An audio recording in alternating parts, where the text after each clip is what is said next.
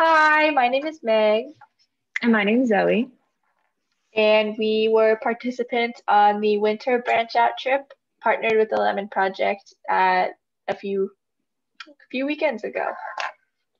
And we worked as volunteers at the Lemon Project to help them create social media posts around their symposium theme of 4 centuries of Black women, where we all did biographical research for Black women throughout American history. Yeah, so we're going to show you guys our campaigns that we've created and explain a little bit about why we made them the way that we did. So let's get started.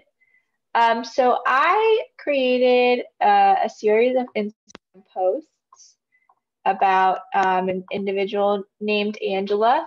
Angela was one of the first Africans to be captured and forcefully brought to the what is now the United States and sold into slavery. So that's her significance being a part of that big group, but obviously her significance was so much more than just that title. So I created a first slide that's kind of eye-catching using an image that was typically used to depict African women during from this time period. And I also created other slides that had questions at the top to kind of put that at the focus. So we can see here that we study a little bit more about who Angela was, that she was born in the Kingdom of Ndongo, which is in Angola. And she was baptized under the name Angela. We do not know her real name, but that's the name that's written in records. And along with many others, she was captured by Portuguese enslavers and bound for Veracruz, but eventually brought to Jamestown.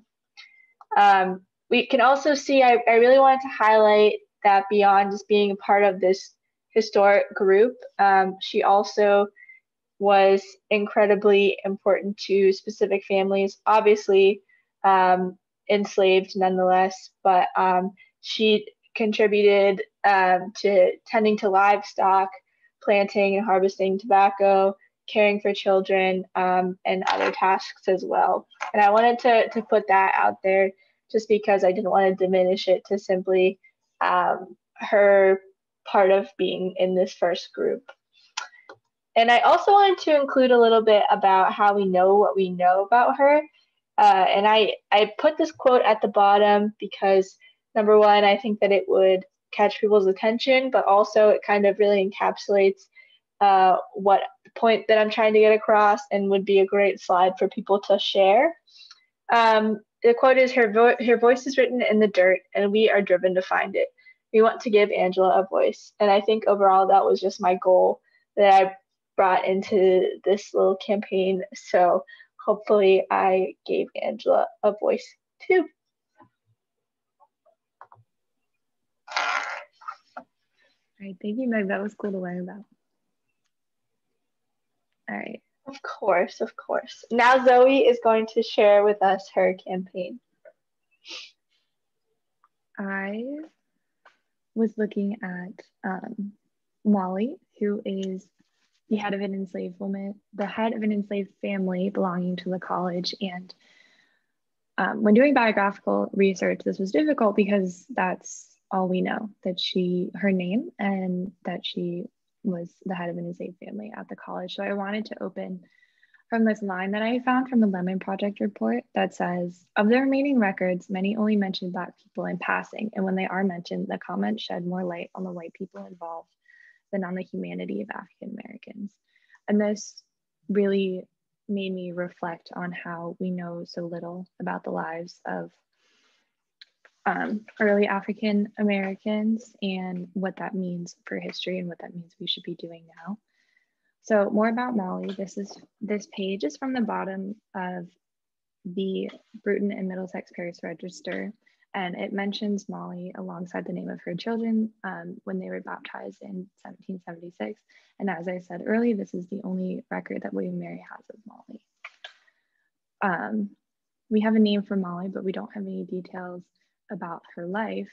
But we do at least have a name for her, and there are undoubtedly dozens of enslaved women that worked for the college that the colleges profited it off of that go unnamed. And when thinking about Molly and those other unnamed women, I was talking to Dr. Jody Allen, the director of the Lemon Project, and she used this word precarious. Motherhood for enslaved women was precarious, thinking about the fact that they spent more time often caring for free children or other children that weren't their own. So they didn't have the chance to be a mother, and they faced the constant threats of violence and family separation. So when creating this post for Molly, I just wanted to include a statement that we should, as I said earlier, reflect on the absence and erasure of these stories and use it as a space to acknowledge Black women's fundamental role in shaping American history, especially in the case of Molly, early African American women, enslaved women, now that we're starting this process of researching more about them and learning more about them.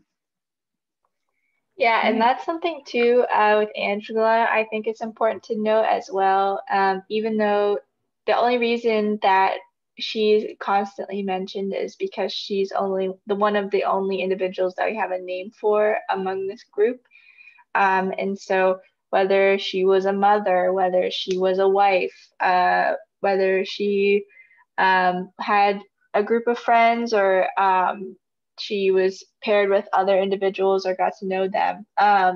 That's not information that has been uncovered. And I think that's important to recognize that that aspect of humanity that she had sometimes is just unavailable to us to look into. So, but that is our our campaigns, and we hope that you enjoyed this and are inspired to read them and share some content of your own and do some research of your own.